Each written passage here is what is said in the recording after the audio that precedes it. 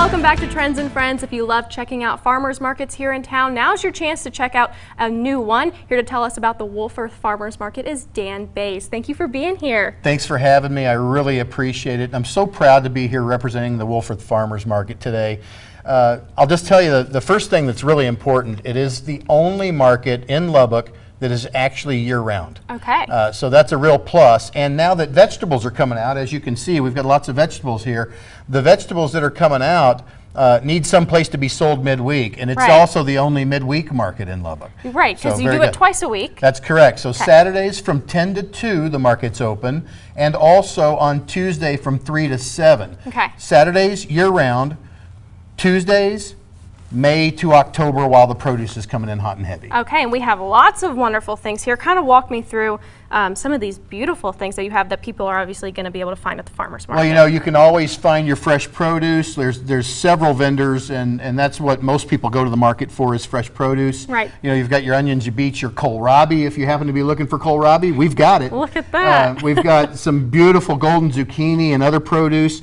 Eggs are available from 2 or 3 different vendors. Okay. We've got beautiful tomatoes that are starting to come off, some great peppers, black-eyed peas. There's greens all the time. Okay. We've got honeys, jellies. We've got some great pickles, about 15 or 20 different flavors of pickles. Okay. If you want it, it's available at the market. And these are all locally grown.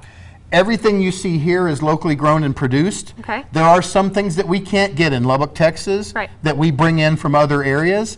Some of those are available there too. We even have coffee there. It's not produced in Lubbock, obviously, but it is roasted here. Very cool. Now, obviously, another thing that you have that we were kind of talking about is food trucks. You actually had Nick Shaved Ice out there the other day, kind of coming full circle today on Trends and Friends. Food trucks are another big thing that y'all do. Almost every market, there's 2 to 3 food trucks out there, and it varies just depending on who is in the area. And you know, they're set up in advance and they come out, but there's usually a great sandwich, there's usually some shaved ice or gelato or something like that. So it's always something good out there. Okay, so you can come and shop for food for dinner, maybe get something that you can eat right at the moment, maybe some ice cream. It's always good to have. Now, again, let's go through, where is this located? Because it's kind of a little further out, maybe off the beaten path a little bit. But easy to get to. Right, you know, exactly. If you go west on 82nd Street, you'll pass 179. The high school, Friendship High School, is on your left. Just keep going a little bit further, and it's on the right-hand side across from the ball fields.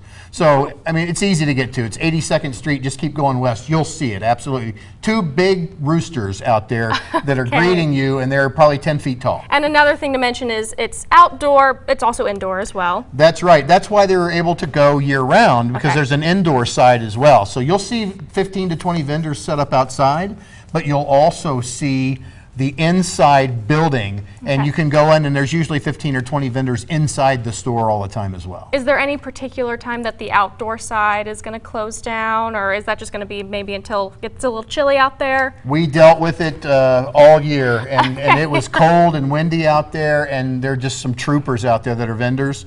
So it doesn't shut down. If it just got icy and cold, nobody's going to come out to the market, so there might not be anybody there. But I'll tell you, on some cold days, I was out there shopping, because that's where I buy my produce and my products, and there's a couple of diehards that are out there every week. Okay, and you guys have some fun stuff coming up this Saturday for the kiddos. Tell me about that. This Saturday is Kids Market Day. The first 40 kids to the market are going to get gifts and balloons, and we'd love to see them out. There's a little sandbox out there for them to play in. There's all kinds of fun stuff for kids out there, and you can teach them about buying local, eating local, and enjoying good, healthy food. And if anyone is wanting more information about anything that you guys have going on out there, how can they get that? 2 great ways to do that. You can get onto the web at wolfforthfarmersmarket.com, or look at us on Facebook, facebook.com/wolfforthfarmersmarket, and that'll find you.